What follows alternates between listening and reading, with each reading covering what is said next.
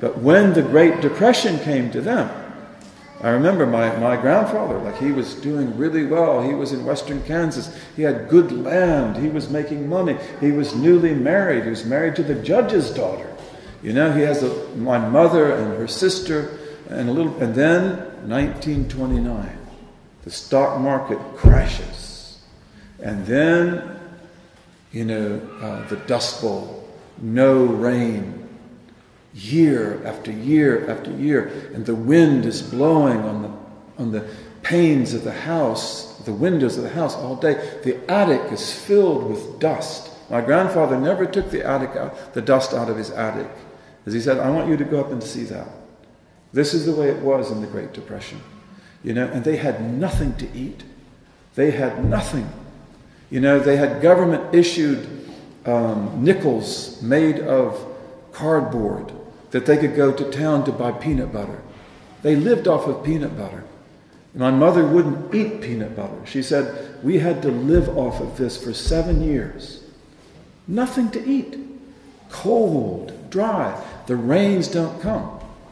You know, and, you know, that's the way they lived. But they could do it. You know, they helped each other. They worked with each other. They shared their clothes. They handed down.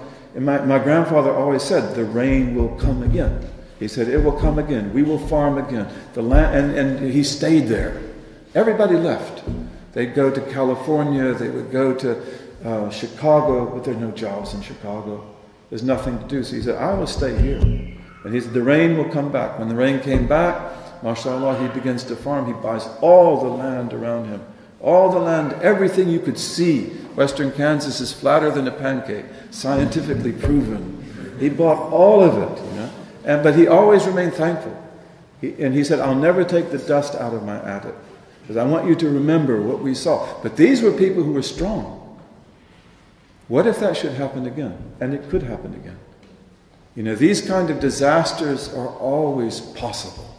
It's God's mercy that puts them off. But today, how will people respond to these things? You know, we are people who I don't believe have the strength that they had before. And may Allah make us strong. May He give us this humanity. May He enable us, you know, to teach each other and to learn from each other bi-idhnillahi ta'ala.